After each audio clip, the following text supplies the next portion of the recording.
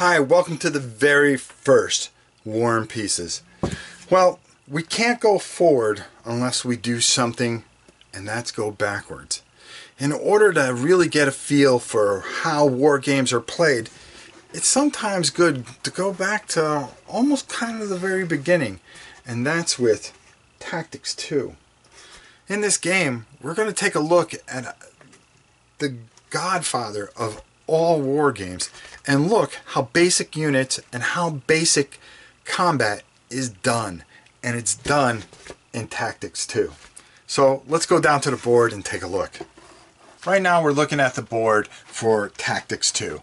Now Tactics 2 was a very basic game in 1958 when it came out. There were mass printings of this particular game, but it's the best way for me to kind of go over some of the basic techniques that you are going to find in wargaming, especially if you're somebody that's never done this and is very intimidated by the whole experience. This is the grandfather, the king of them all. This is the one where it all started.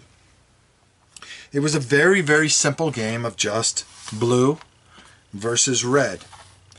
It's as simple as that. There weren't any nations, there weren't any countries, there wasn't any battles or scenarios or anything like that, reliving anything. It was just blue versus red, blue army versus red army, nothing more than that.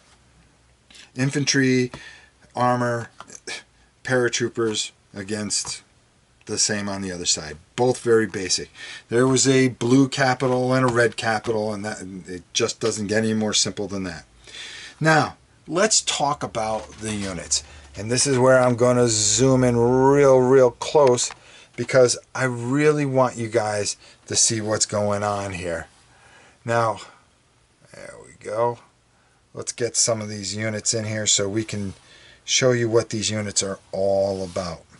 Alright, I zoomed in so I can show you a little bit about each one of these units, and we can talk a little bit, because these are the basic simples that you are going to see in each and every game that we're going to be covering.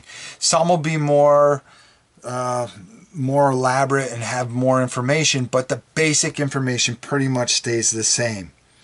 Combat factor will always be on the left.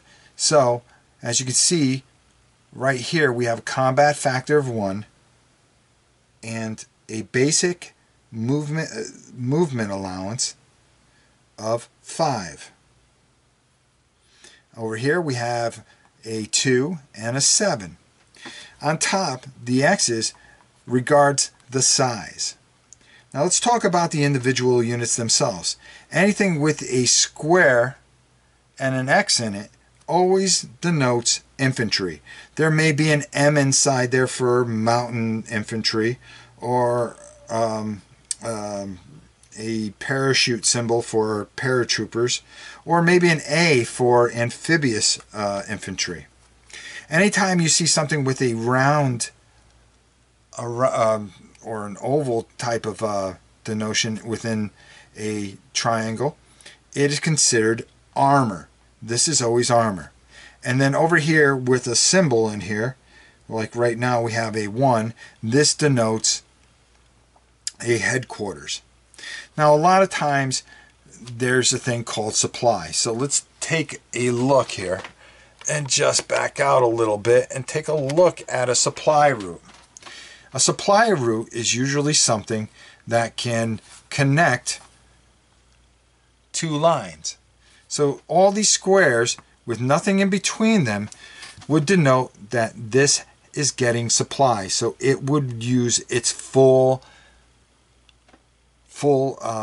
armament value and movement value. It's in supply, so it's getting gasoline or stuff like that.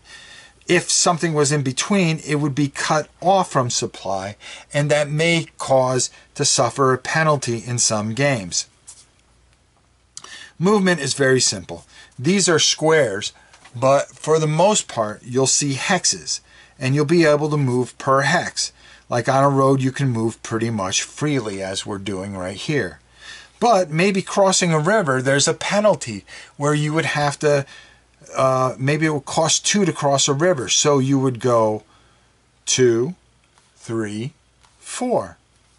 There you go. And that would be your movement for that particular turn.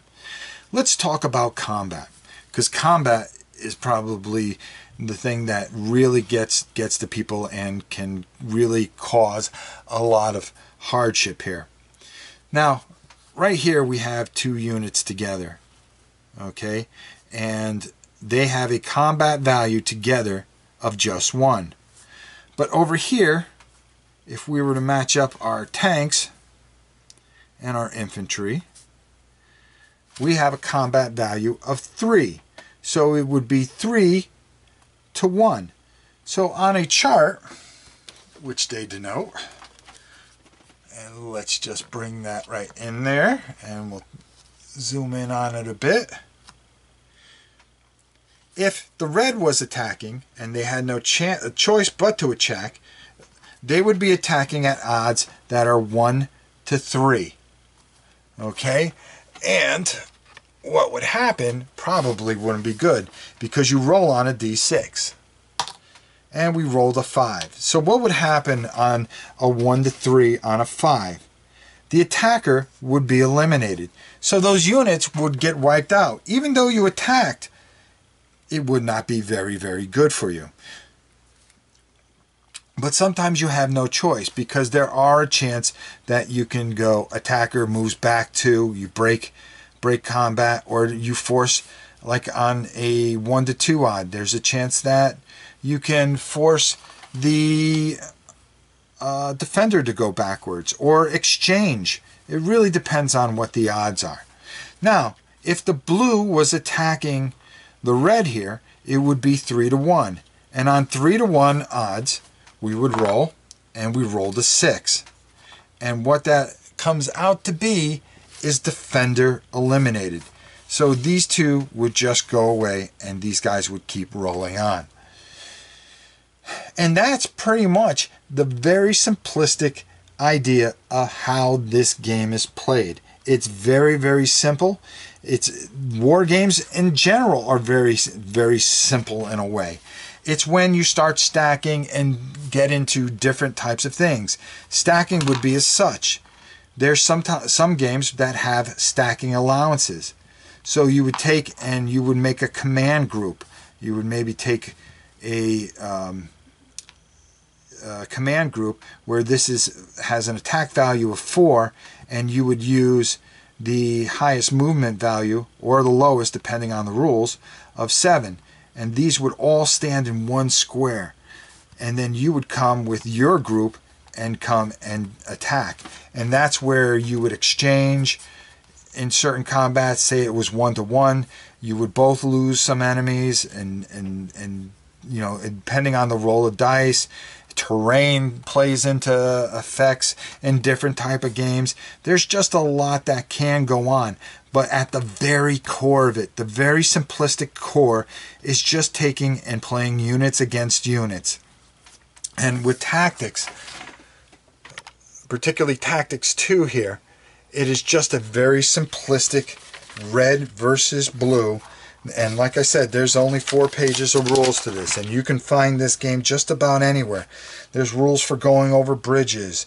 Maybe certain armor can't go through rivers and stuff like that, and ranges and artillery. Very, very, very just simplistic game that'll teach you the very basics of wargaming. And that's why I started with this, so you wouldn't be intimidated when we start talking about some bigger games and some different games that have a lot to it. I will be very detailed in doing playthroughs throughout this series. Another thing that's really kind of cool is that weather always plays a big part in war games. And there's a weather chart at the beginning of the game, so you can get a different feel for each game and expand upon just, you know, going at it red versus blue.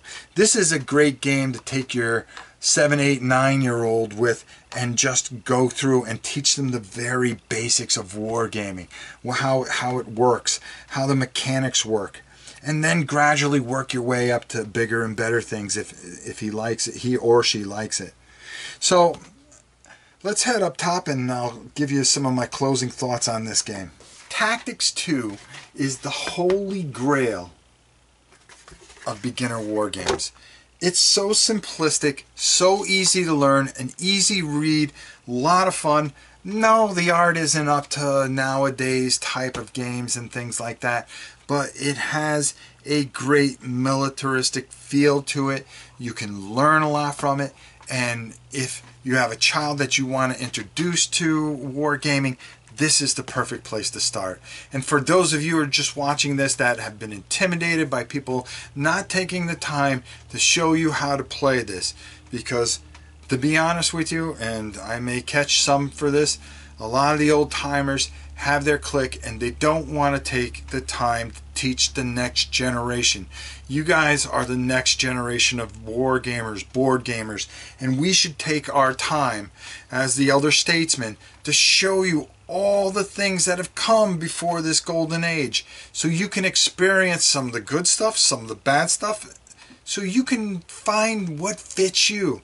Some of you may have wanted to try this but just are so intimidated by some of these games. The whole point of this series is to really show you how this works.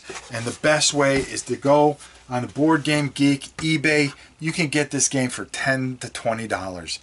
Cheap, and fully intact.